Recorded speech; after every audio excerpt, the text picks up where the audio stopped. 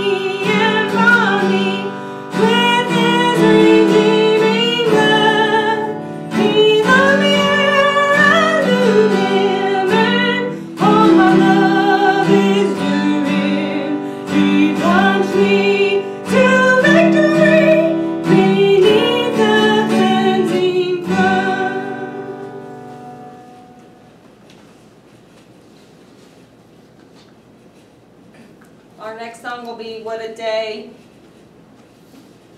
That Will Be.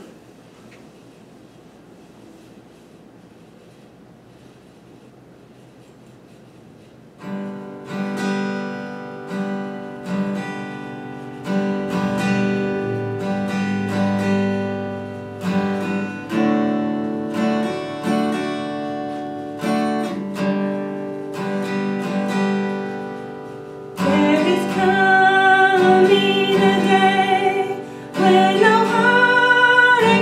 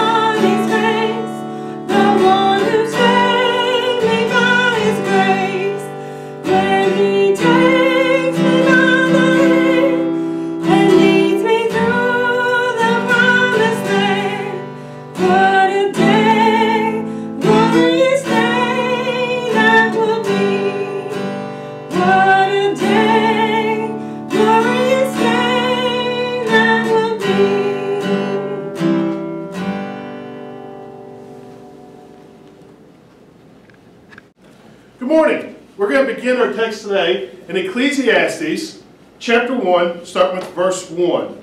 Ecclesiastes chapter 1, starting with verse 1.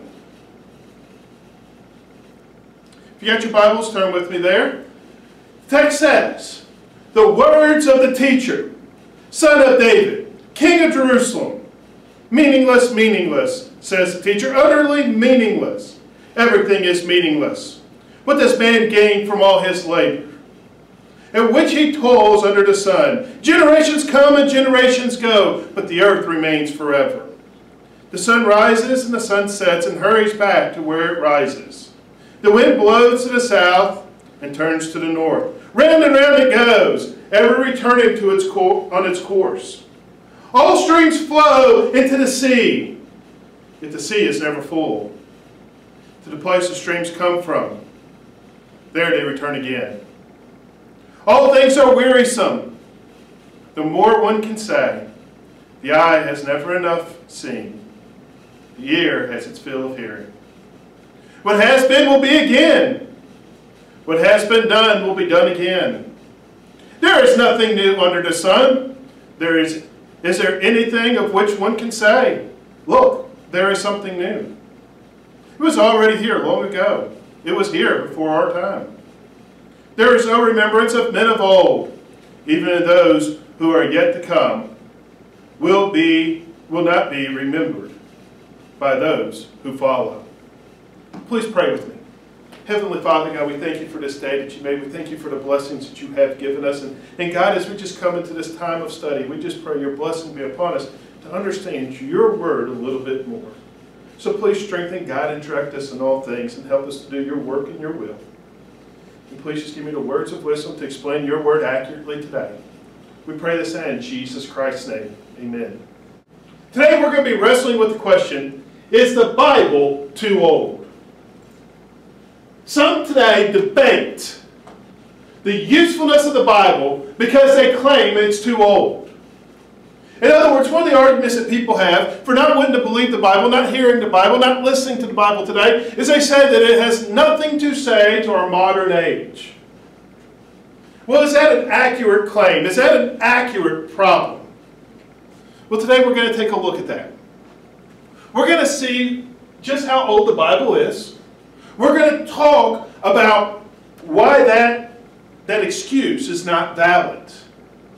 And then we're going to get to the heart of that excuse.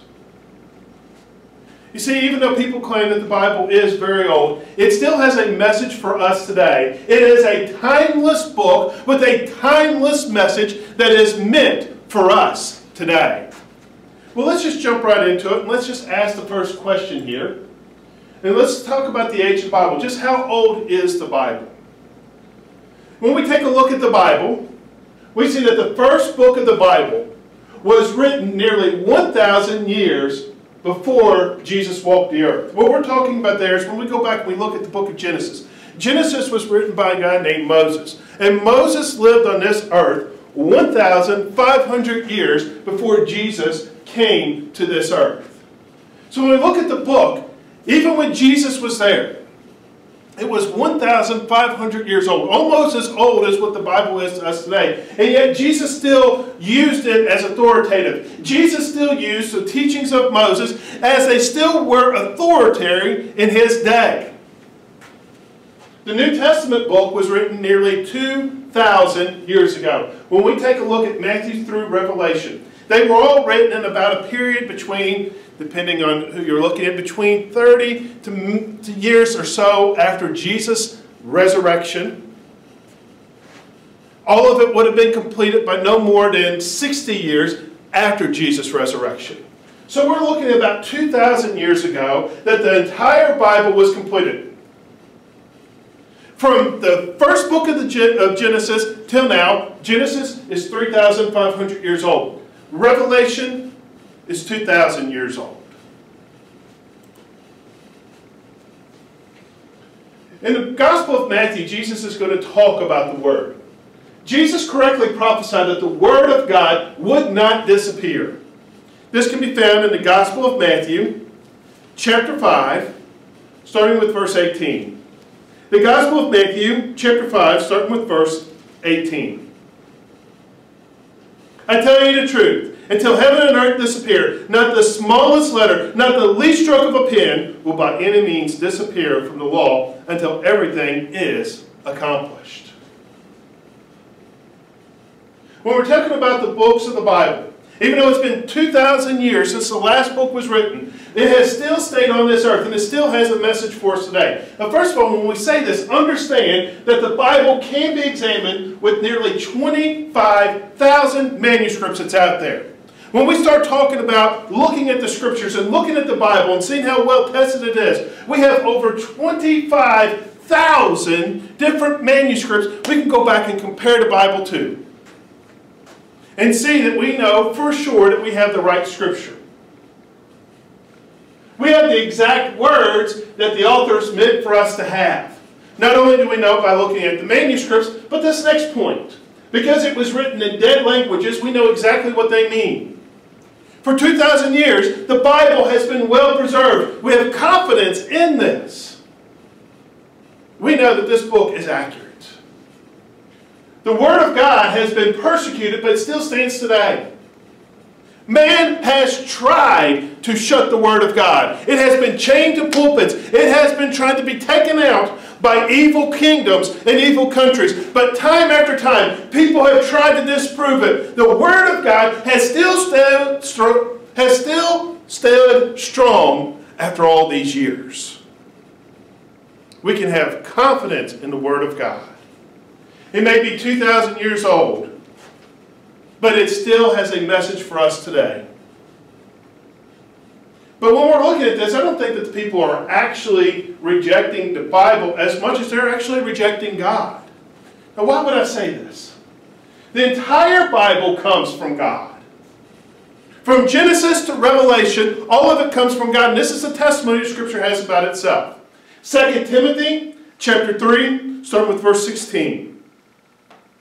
The book of 2 Timothy chapter 3, verse 16. All Scripture is God-breathed and is useful for teaching, rebuking, correcting, and training in righteousness, so that the man of God may be thoroughly equipped for every good work. Not only do we have that testimony in Timothy, we also have it in 2 Peter chapter 1, start with verse 21. 2 Peter chapter 1, verse 21. For prophecy never had its origin in the will of man, but men spoke from God as they were carried along by the Holy Spirit. So the testimony we have here is whenever you're arguing with the Bible, you're not really arguing with a book. You're not just arguing with men that lived 2,000 years ago. You are arguing with God. You are questioning God. You're not questioning Peter, James, and John, or Moses, David, and Daniel. You are actually pointing the finger at God, because this is His Word. This Bible comes directly from Him. When we talk about God, we know that God is all-knowing, including but not limited to the future. In other words, God is a timeless being. He is not bound by time. In fact, He created time. He can see the past, the present, and the future all equally. He is the only being who can do that. And as such, He's not limited by just current information like we have when we write a book. No. In fact, one of the tests of the one of the tests of the books of the Bible was looking at the message that God gave to see if it came true. If you will, look at Deuteronomy chapter 18, verse 22. Deuteronomy chapter 18, verse 22. The text says this: For the prophet proclaims in the name of the Lord does not take place or come true, that is a message the Lord has not spoken. That prophet has spoken presumptuously. Do not be afraid of him. In other words, if a prophet comes up and he's giving a message, but that message does not come true, God is saying, He is telling us, it didn't come from him. Because God knows the past, the present, and the future. And God does not change. A perfect, all-knowing being does not have a reason to change His mind. If God changed his mind, he wouldn't be God. God knows what's coming in the future. God knows. God knows what's in your heart today. He doesn't change. Scripture testifies to this in Hebrews chapter 13, verse 8. Hebrews chapter 13, verse 8. Jesus Christ is the same yesterday and today and forever. What we see in this is whatever God thought 2,000 years ago, that's what he still thinks today. What God thought 3,000 years ago is what he still thinks today. What God thought 6,000 years ago is what God thinks today. And if this world continues for another 10,000 years, his mind still will not change about morality, about truth, about religion. Our God stays the same. God is also the creator. And therefore he knows all of how all of his creation works. In other words, since God created the world, the universe, since he has created mankind, since he created the family unit, since he created all these things, he knows how it works. We have a testimony that God created all things as far back as Genesis chapter 1, verse 1. Genesis 1 says, in the beginning, God created the heavens and the earth. Everything that we see out here, God has created. And God knows how it functions. And God knows how it works. We're still learning. We're learning things about the human body. We are learning things about this earth. We are learning things about this universe. Every day we're learning something new. God designed it. There is nothing in heaven or on earth that surprises him. Since all this is true, God can write an eternal word for all generations that does not need to change. If I write a book, it will need to be changed at some time. It will need to be updated. Because new facts will come out. There are things that I am limited about. There's things that I don't know. So if I wrote a book today, a year from now it may be outdated. This happens all the time. But with God, who knows past, present, and future, who knows how creation works, who sees all things, only he can write an eternal book with eternal truths that never needs to be updated, that never needs to change. So what we're truly doing, we're not actually doubting the Word as much as we're trying to limit God. We're trying to rob him of his majesty. What we're saying is, God, you don't know what you're talking about. What we're saying to God is, you're not all-knowing. What we are saying about God is,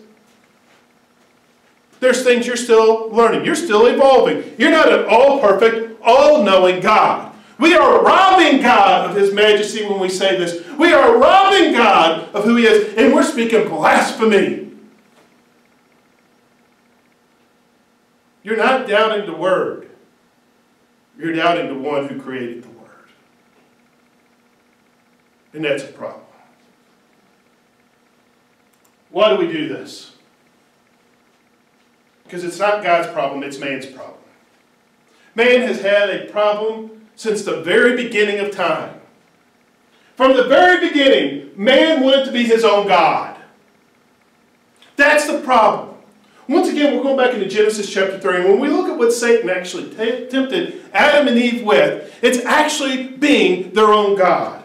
Genesis 3, starting with verse 4.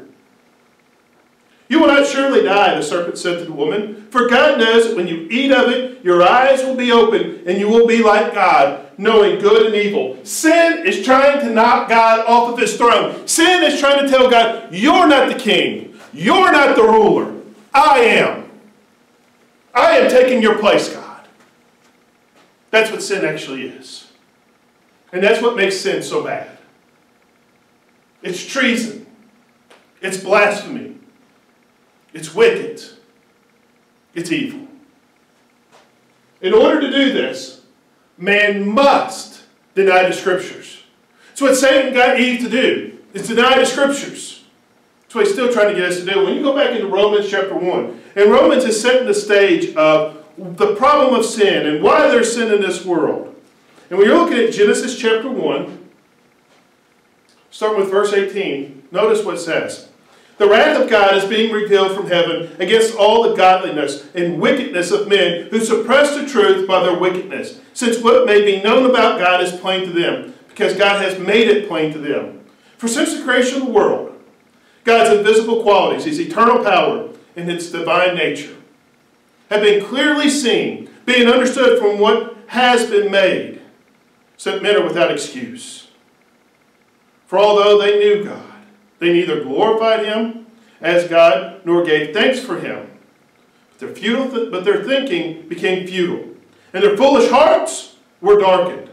Although they claimed to be wise, they became fooled, and exchanged the glory of the immortal God for images made to look like mortal man and birds and animals and reptiles. Therefore God gave them over in their sinful desires of their hearts to sexual impurity, for the degrading of their bodies with one another. They exchanged the truth of God for a lie, and worshipped and served created things rather than the Creator, who is forever praised. Amen. Because of this, God gave them over to their shameful lusts. Even their women exchanged natural relations for unnatural ones. In the same way, the men also abandoned natural relations with women and were inflamed with lust for one another. Men committed indecent acts with other men and received in themselves the due penalty for their perversion.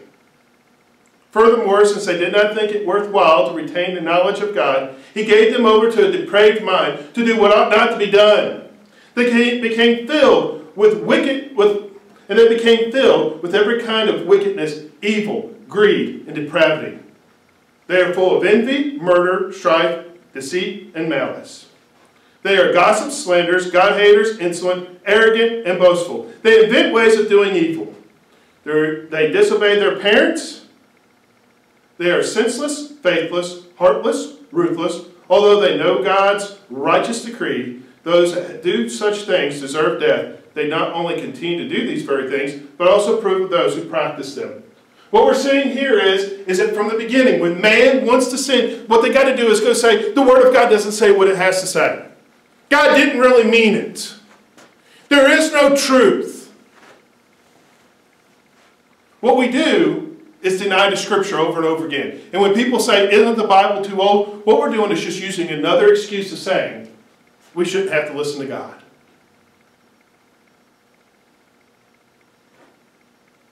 Man is still trying to deny God's Word with excuses. 2 Peter chapter 3, starting with verse 3.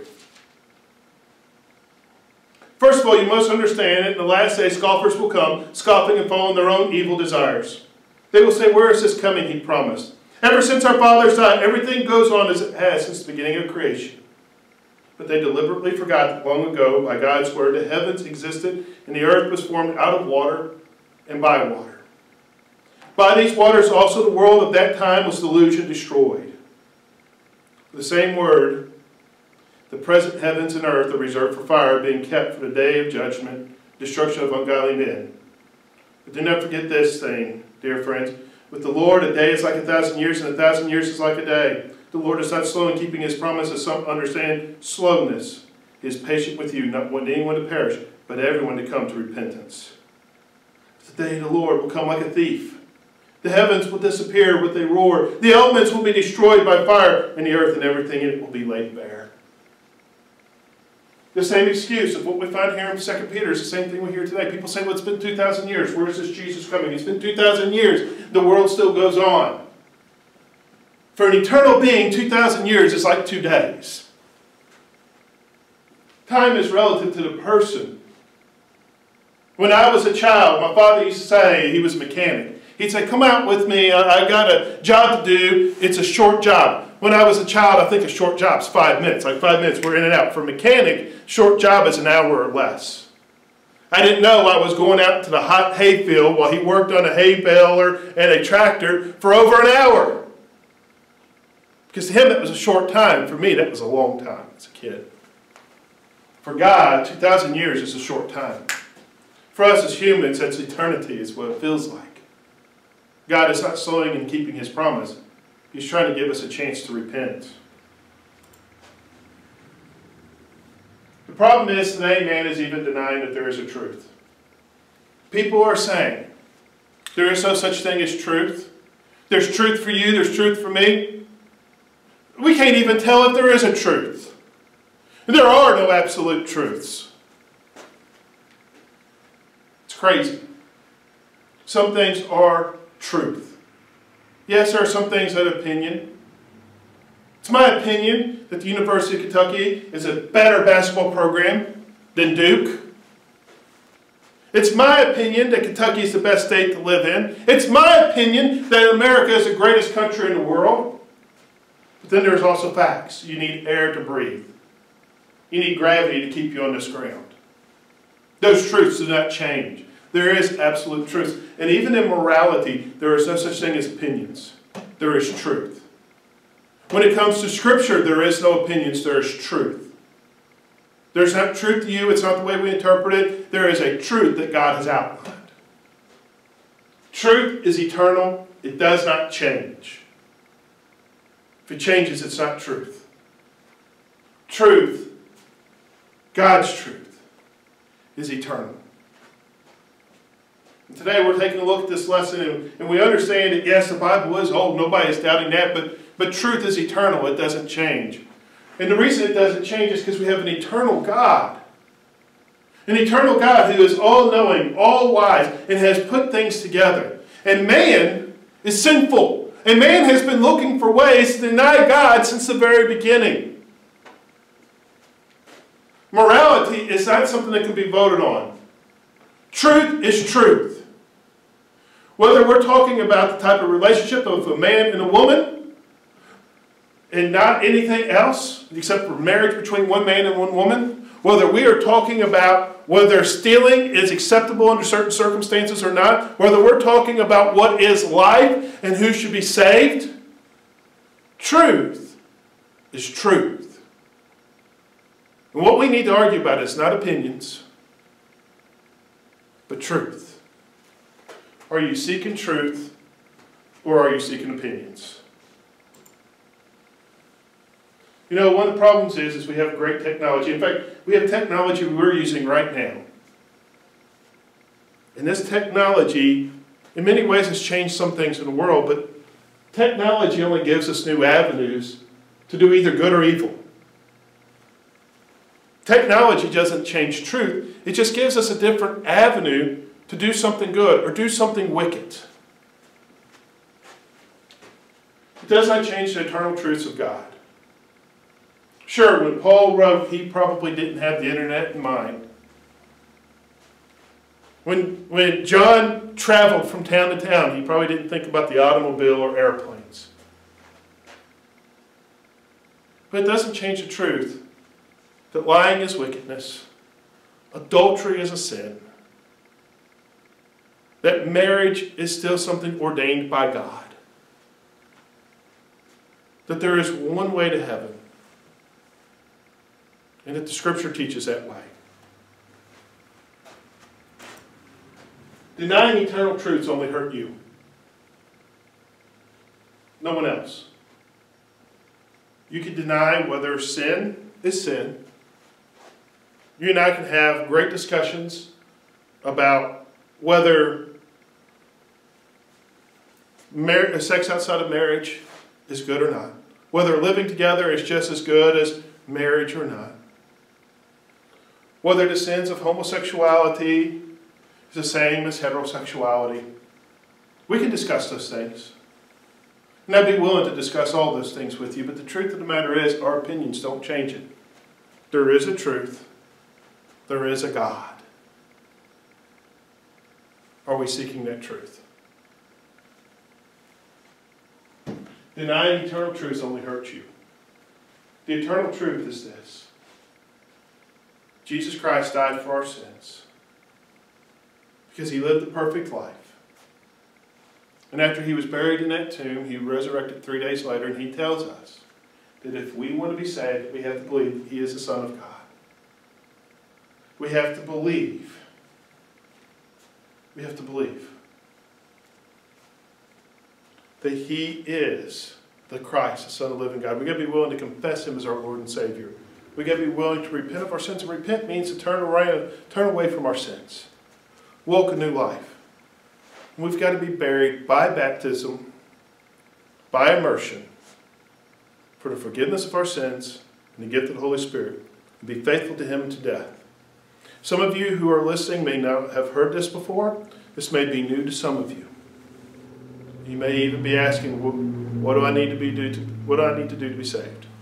Believe, repent, confess, and be baptized. If you have questions on that, please feel free to message me.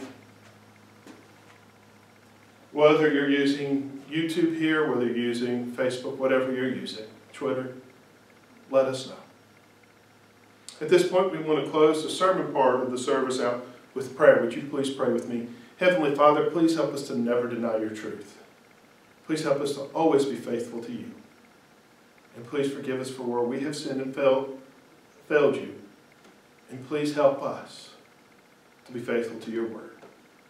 Praise in Jesus Christ's name, amen. Here at Southern Hope Church of Christ, we always like to offer an opportunity to be around the Lord's Supper. And I know today we're not here physically. In the book of Acts, we read this. Acts chapter 2, verse 42. They devoted themselves to the apostles' teaching, to the fellowship, to the breaking of bread, and to prayer. We've had the apostles' doctrine or teaching by reading the word. We've had our time of prayer and fellowship. Even though we're not here together, we're having fellowship through the internet. We're going to offer an opportunity for the Lord's Supper. Jesus told us on the night he was betrayed, when he instituted the Lord's Supper, to do this in remembrance of him. It's his memorial. And today, what we want to do is, if you're at home and you have the emblems, if you have the bread and you have the cup, whether it's wine or whether it's grape juice, we're going to have a moment of prayer. We believe in the Lord's Supper so much that even though we're not here physically, we are together. And we want to invite everyone who's out there to participate.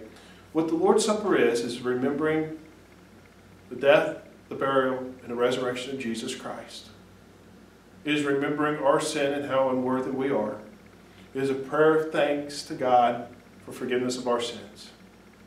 So if you're home and you have the emblems, if you have a cracker somewhere, and if you have some form of grape juice or wine, if you want to pause the video for a moment to go get it, I want to ask everybody together that after prayer to take a moment and to take the Lord's Supper with your family, or if you happen to be at home by yourself, but understand you're not really by yourself.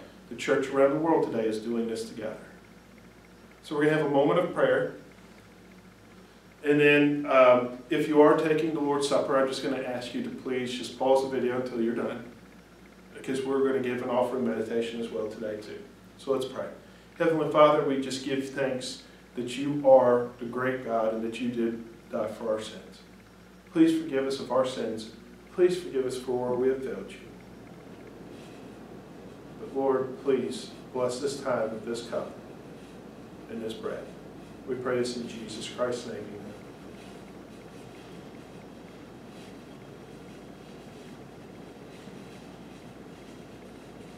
One of the things we want to do with the Lord's Supper is also have an opportunity for offering out. Well, here's the thing. Some of you out there may not be in the church, and I understand that, and offering is for the church. We don't ask the world for money, we ask from Christians. And even though you're at home, there is still ways to give. If you can't give physically to your church, there's plenty of other organizations out there that you can give your money to. And by the way, guys, there's a lot of people who are in need. This was the church's attitude in Acts chapter 2, starting with verse 44. All the believers were together and had everything in common. Selling their possessions and goods, they gave to everyone as he had need. The early church was a giving church. And Christians should be known as givers today too. If you have the opportunity to set aside money for your offering, we ask that you do that. Whenever the church can meet physically again, you can give the offering then, or you can mail it in to your church. Whatever it is that you need to do. If you're not a Christian, and I'm not necessarily asking you to do anything, If you're a Christian that's in between churches, I just ask you to find a good mission somewhere to give to.